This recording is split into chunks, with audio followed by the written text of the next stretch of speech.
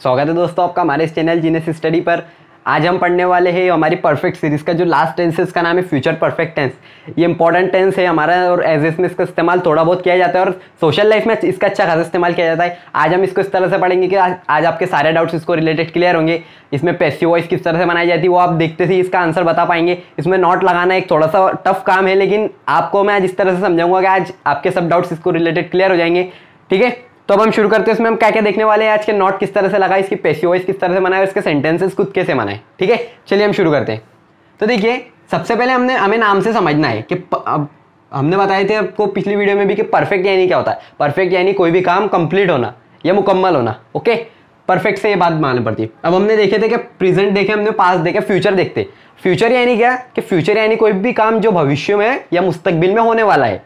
Okay, तो अभी मैं इससे नाम से क्या समझ में आता, परफेक्ट भी दिख रहा है हमें इसमें और फ्यूचर भी दिख रहा। तो दोनों से ये बात समझ में आई हमें कि जो भी काम है हमारा वो फ्यूचर में मुकम्मल होगा, कंप्लीट होगा। हमारा फ्यूचर में काम वो भी कैसा मुकम्मल तौर पे कंप्लीट हो चुका होगा। वो ये बात समझ में आई आपके कि जो काम है वो फ्यूचर में कंप्लीट हो गया होगा।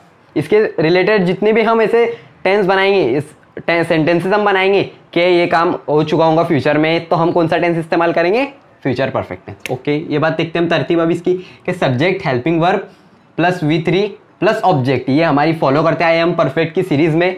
हर जितने भी परफेक्ट के हमने से टेंस बनाए उसमें ये तरतीब फॉलो की हमने।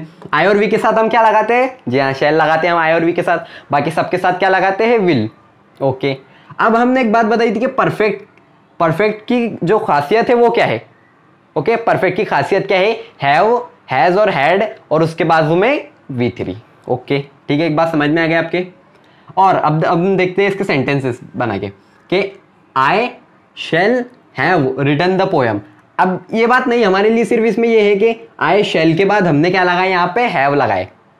have क्यों लगाए, क्योंकि have परफेक्ट जहाँ पे आया वहाँ पे have, has और had आएगा।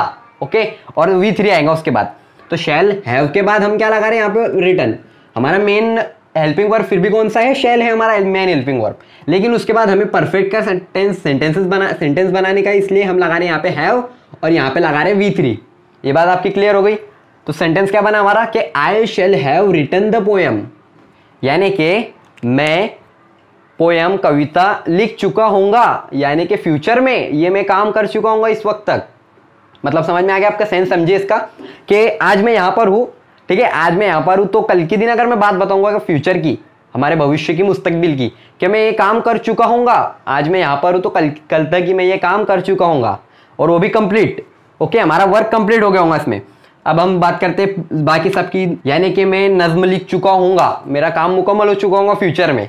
ये बात समझ में आ गई। फ्यूचर परफेक्ट टेंस का ट्रांसलेशन यानी फ्यूचर की कोई भी बात, जो फ्यूचर में जो भी बात है, वो काम है जो वो फ्यूचर में कंप्लीट हो चुका होगा। इससे ये हमें समझ में आता है। अब you will have eaten the food, यानी कि तुम, अब सिर्फ फर्क ये है कि विल लगाना है हमें इनके साथ, आई और वी के साथ शैल, बाकी सबके साथ विल। ओके, ये बात समझ में आ गई। अब विल हैव, ठीक है ना, will have eaten the food, यानी कि तुम खाना खा चुके होंगे।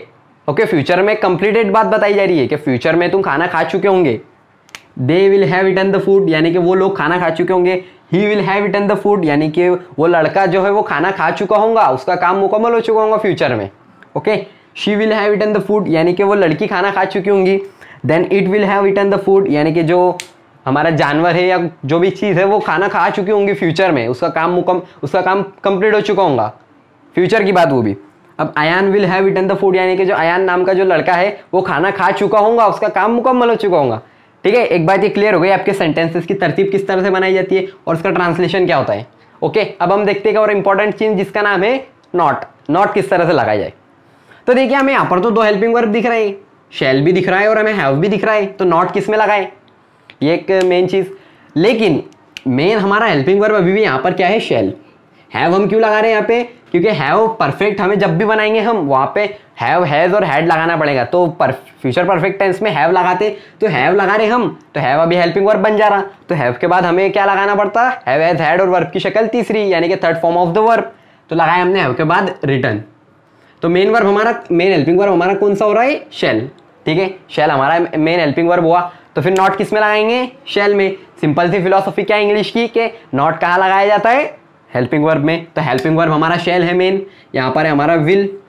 तो यहाँ पे हम दोनों सिंपल से नेगेटिव सेंस में बनाने के लिए शेल और विल में नॉट लगाएंगे। शेल प्लस नॉट शैंट होता है, विल प्लस नॉट वोंट होता है। ओके, तो ट्रांसलेशन भी देख लेते कि आई shall not have written the poem, यानी कि मैं नज्म नहीं लिख चुका होऊंगा, यानी कि मेरा काम उस वक्त में फ्यूचर में कंप्लीट नहीं हुआ होगा। ठीक है, तो उम्मीद करता हूँ आपको ये समझ में आया होगा। अब हम देखते हैं कि इसकी पैसिव वॉइस किस तरह से बनाई जाती है। तो दोस्तों देखते हैं हम इसके ट्रिकी एग्जांपल्स कुछ, जिसकी वजह से आपको इसको समझने में, डीपली समझने में बहुत ज़्यादा आसानी होगी। ठीक है, तो हम शुरू करते हैं फर्स्ट एग्जाम्पल के साथ के। फर्स्ट एग्जाम्पल हम देखते हैं क्या लिखा हुआ है, आई shall have brought the book, यानी कि ये फ्यूचर परफेक्ट टेंस का सेंटेंस है हमारा। इसमें शैल दिख रहा है और हैव भी दिख रहा है हमें, और V3 भी दिख रहा है प्लस, फ्यूचर परफेक्ट टेंस का सेंटेंस है। अब सबसे पहले जो हमारी मस्ट थिंग हमारे सामने आती है वो क्या है, SVO में क्लासिफिकेशन। ठीक है, वो कर लेंगे तो आपके लिए इजी भी हो जाएगा और less chance of being wrong भी हो जाएगा इसके लिए, मतलब गलत होने के चांसेस बहुत कम हो जाएंगे।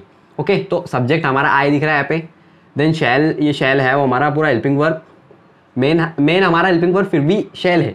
ठीक है, लेकिन पूरा भी हेल्पिंग वर्ब के तौर पे हमारे सामने। तो ब्रॉट ये हमारा V3 वर्ब यानी, और ये हो गया हमारा पूरा ऑब्जेक्ट। अब पलटाएंगे इसको, द बुक या एज इट इज़ यहाँ पे आएगा, द बुक हमारा ऑब्जेक्ट।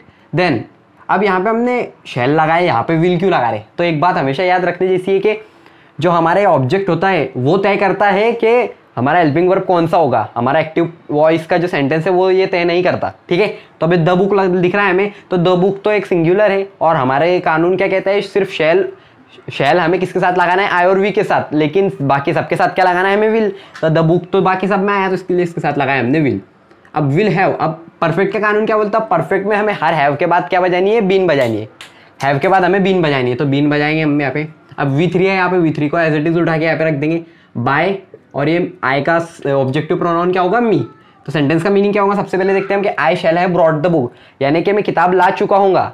ओके, मैं किताब ला चुका हूँगा। अब पलटाएंगे इसको तो क्या बनेगा कि the book will have been brought by मी, यानी कि किताब मेरे जरिए लाई जा चुकी होंगी, फ्यूचर की बात, वो भी कंप्लीट। ओके, ये बात समझ में आ गई। सेकेंड एग्जाम्पल देखते हैं हम SVO में क्लासिफिकेशन कि ही, ये हमारा हो गया सब्जेक्ट, विल हैव हमारा हो गया हेल्पिंग वर्ब, हैड ये क्या हुआ, ये है और हेड साथ में, लेकिन ये हेड जो है हमारा वो है हमारा V3, और ये कॉफी हमारा ऑब्जेक्ट। अब V3 किसी का हुआ हेड है, तो देखिए मैंने आपको इसके पिछले वीडियो में भी बताया था कि हैव का मतलब वर्ब के एज अ वर्ब क्या होता है कि पास लेना। ओके, पास होना या फिर लेना, सिर्फ लेना भी। तो इसकी फर्स्ट और सेकंड थर्ड फॉर्म क्या होंगी फिर, have had had. Okay, have had had. तो अभी ये हैव हमारा, हैड हमारा ये वर्ब के तौर पे इस्तेमाल हुआ है, ये हेल्पिंग वर्ब नहीं है, ये वर्ब है, मेन वर्ब हमारा। तो he will have had the coffee, यानी कि वो कॉफी ले चुका होगा या कॉफी उसके पास आ चुकी होंगी, फ्यूचर की बात, वो भी कंप्लीट। तो पलटाएंगे इसको SVO में क्लासिफिकेशन के बाद, द कॉफी हमारा ऑब्जेक्ट एज इट इज। अब द कॉफी हमारा ये है कि बाकी सबकी लाइन में आएगा, यानी कि ये ना आई है ना वी है, इसलिए यहाँ पे लगाएंगे हमें विल हैव लगा दी। अब परफेक्ट का कानून क्या बोलता है हमें, क्या हैव के बाद बीन बजानी है, बीन बजा दी हमने यहाँ पे। अब हैड हमारा V3 है, तो V3 को एज इट इज यहाँ पे रखेंगे। अब देन बाय लगाएंगे। ओके, फिर ही का ऑब्जेक्टिव प्रोनाउन क्या होता है, हिम, तो हिम एज इट इज यहाँ पे। अब थर्ड एग्जांपल देखते हैं कि रहीम will have won the prices, यानी कि जो रहीम है वो प्राइजेस जीत चुका होगा, ये फ्यूचर की बात, वो भी कंप्लीट वाले सेंस में बताई जा रही। तो SVO में क्लासिफिकेशन करेंगे, रहीम हो गया हमारा subject, and will have von हमारा क्या हुआ, हेल्पिंग वर्ब हुआ, देन वॉन हमारा हुआ मेन वर्ब। ओके, वो भी V3 फॉर्म में। देन द प्राइजेस हो गया हमारा ऑब्जेक्ट। अब पलटाएंगे इसको, तो द प्राइजेस हमारा ऑब्जेक्ट एज फर्स्ट आएगा सबसे पहले, देन उसके बाद विल आएगा। ओके, विल क्यों आ रहा है, क्योंकि ये द प्राइजेस बाकी सब वाले हमारे ग्रुप का हिस्सा है। ओके, ना आई है ना वी है, इसलिए ये हमारा विल लगेगा इसके साथ, विल हैव लगाया हमने। अब परफेक्ट के कानून के अकॉर्डिंग क्या लगेगा यहाँ पे, ठीक है, बीन बच गए हमारी। अब वॉन हमारा थर्ड फॉर्म में है, और पैसिव वॉइस का कानून क्या बोलता है हमें कि हर पैसिव वॉइस में हमें V3 लगाना है, तो V3 तो एज इट इज हमारे यहाँ पे उतर जाएगा। फिर देन बाय लगाएंगे, फिर रहीम एज इट इज जो है सब्जेक्ट था हमारा वो बन जाएगा यहाँ पे आके ऑब्जेक्ट। अब फोर्थ एग्जाम्पल थोड़ी सी tricky, they will have settled to Mumbai, यानी कि वो मुंबई को सेटल हो चुके होंगे। अब आप सोच रहे होंगे कि इसमें आंसर क्यों नहीं लिखा हुआ है, आंसर इसलिए नहीं लिखा हुआ है कि सबसे पहले हम क्या ढूंढते हैं, पैसिव वॉइस बनाने के लिए एक सेंटेंस में हम ढूंढते हैं SVO। तो हमें सब्जेक्ट ये दिख रहा है हमारा दे, ओके, सब्जेक्ट दिख गया हमें। अभी हमारा हेल्पिंग वर्ब दिख गया HV, है विल हैव। सेटल ये हमारा वर्ब दिख गया, लेकिन टू मुंबई हमारा ऑब्जेक्ट नहीं है।